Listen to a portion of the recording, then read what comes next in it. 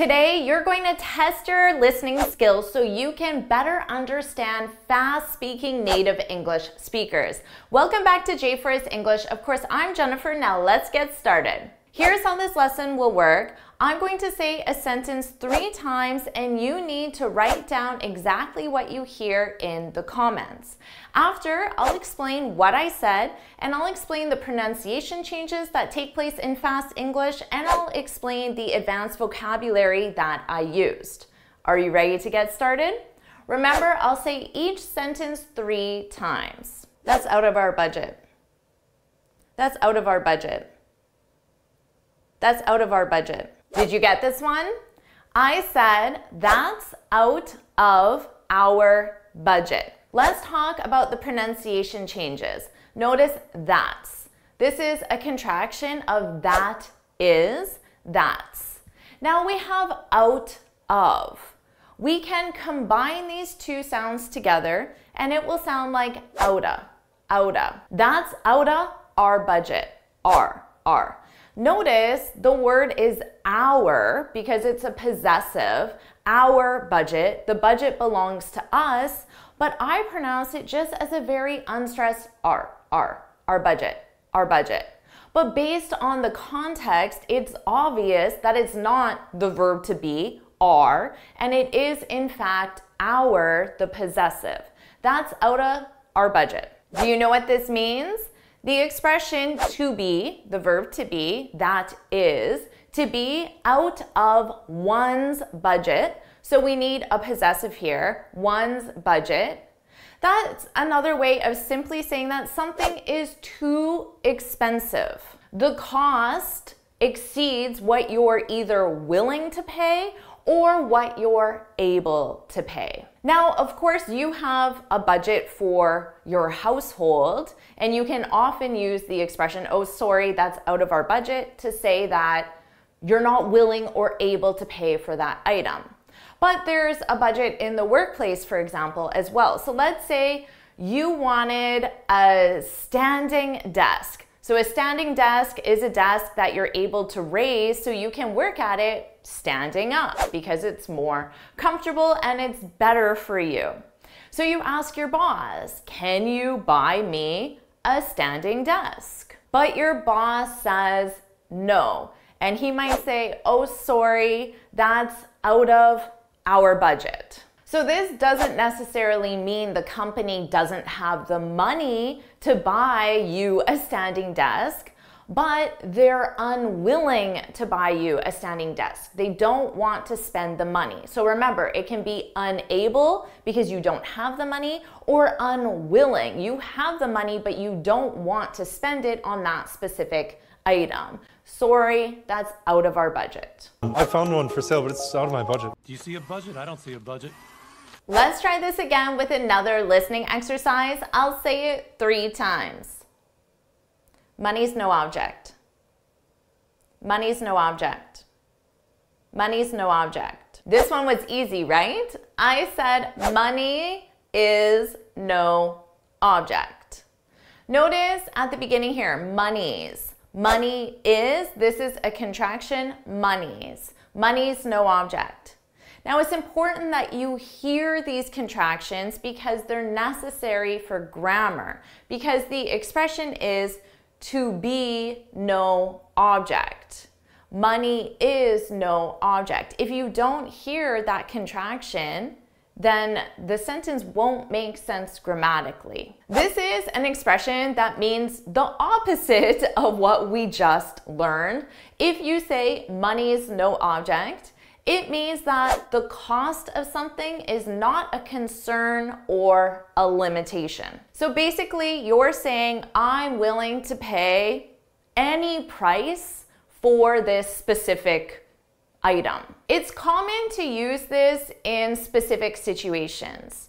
Maybe it's your husband or your wife, your best friend, your mother's birthday, and it's a very special birthday. So on this specific occasion, for planning that special someone's birthday, money's no object. So you might say, can you recommend somewhere special for my husband's birthday? Now, when someone recommends something, of course they're going to think about the price. So you can tell the person, and money is no object. So they know that they can recommend the most expensive restaurant and you're comfortable with that in this specific situation. Or maybe in our last example, you asked your boss to buy you a standing desk and he said, okay, sure, we'll buy you a standing desk. So you can go into the store and you can say, my boss is paying for this desk, so money's no object. Money's no object, as you probably know.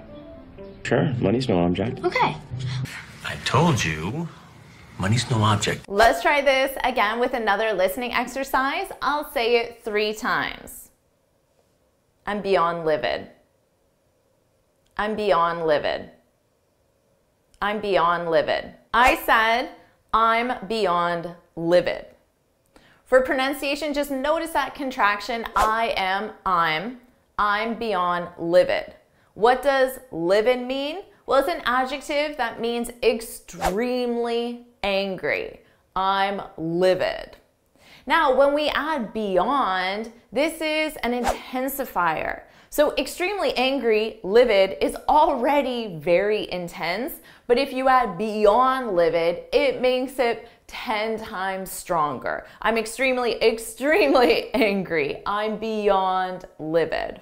Just remember to conjugate that verb to be. So if you're speaking about a past emotion, you could say, I was beyond livid when my boss denied my desk reimbursement. So here, a desk reimbursement is when you pay for something, and if you're reimbursed, it means someone gives you that money after, usually your company.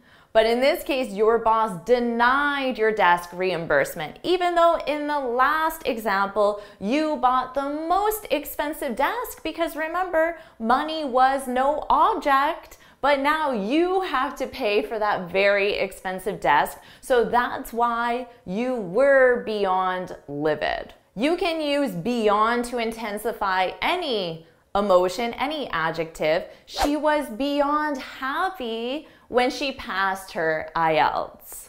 I'm beyond awful. I'm beyond scared. That is beyond exciting. Let's try this one more time. I'll say it 3 times. Her comment's been gnawing at me. Her comment's been gnawing at me. Her comment's been gnawing at me.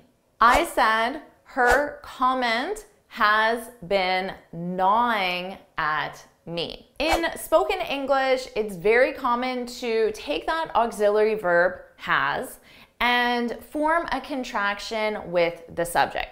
This is more informal, but it happens most of the time by native speakers in spoken English. Her comment's been gnawing at me. So you have to hear that auxiliary verb in the contraction. But the sentence structure tells you that the contraction is there because grammatically it's required.